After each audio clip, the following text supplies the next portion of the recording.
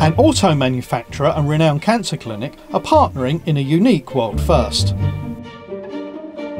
It's radically changing patient lives and influencing the design of future autonomous vehicles.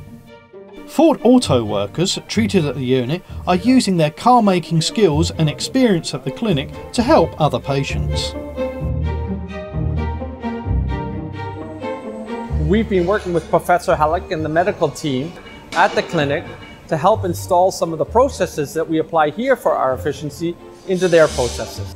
Techniques used by Ford teams to assemble cars just in time now bring life-saving medicines and specialist doctors to patients in Germany exactly when they're needed, contributing to a 30% increase in patient numbers, expected to be 17,000 this year. I was most impressed which they call the marriage in automotive industry, where the upper part and the lower part of a car are basically put together, and robotics are just doing this in a few seconds. And this perfection really inspired me to learn from these people how we can improve here in the hospital. While the auto workers have helped reduce waiting times, the hospital team is helping engineers creating driverless vehicles. Professor Halleck and his team are world leaders in various forms of cancer research. This research today involves really big data as they analyze deep into the genome of our bodies.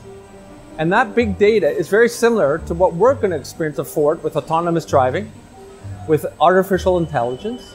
And so actually we believe that we'll be able to learn quite a bit working together with the clinic on how we handle these approaches to big data.